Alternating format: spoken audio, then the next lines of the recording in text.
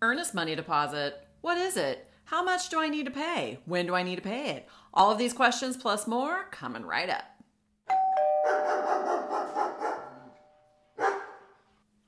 Hey everybody, my name is Stacy Hesser and look out, I've had 3 cups of coffee today. I'm on fire and I'm here for you, baby. And today we're going to be talking about earnest money deposits and the many questions that I actually get answered. That's totally wrong. The many questions that I get asked. Oh God. When I'm working with my buyers, this topic always comes up. What's earnest money? When do I need to pay it? What can I use? How do I get it to you? So I'm here to talk to you about that today. So let's just get right into it. So first off, what is the definition of earnest money and what does earnest money mean? Earnest money is what we call consideration, and it is a requirement in the state of Oklahoma, and it is actually part of our contract. There's a little blank in there where you specify who it is that you are going to give the earnest money to and how much it's going to be. The amount of earnest money that you give is really based on your level of comfort in what you're wanting to give as consideration to purchase that house. The more earnest money you give, the more, I hate to use the word clout, but the more serious your offer is going to be taken by the seller. When working with my buyers, I really do prefer for them to put down usually right around 1%. So on a $100,000 house, that would be $1,000. But we have had instances where we've gone to $500 also. Again, it's just a way for the seller to know that you're putting up some money up front to hold the house and show the seriousness of your offer. Next, do you get earnest money back and what happens to my earnest money at closing? We've already given up the earnest money. We are wondering what's going to happen with it, right?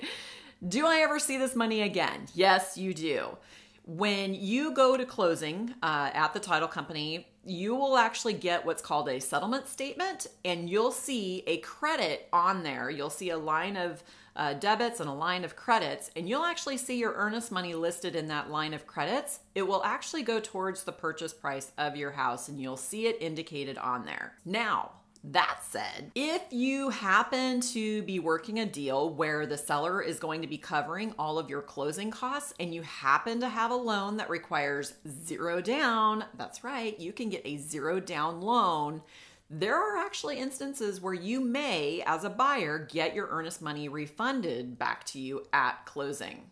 Always options out there. It's pretty amazing when you shop around and ask questions. Next question is earnest money refundable. This one's a little bit tricky, but let's say you don't make it to the close table. Let's say something goes a little bit astray with your deal and you're wondering whether or not you can get your earnest money back. I do have another video out there called When Is It Too Late to Back Out of a Contract? Link here, or I don't know, here.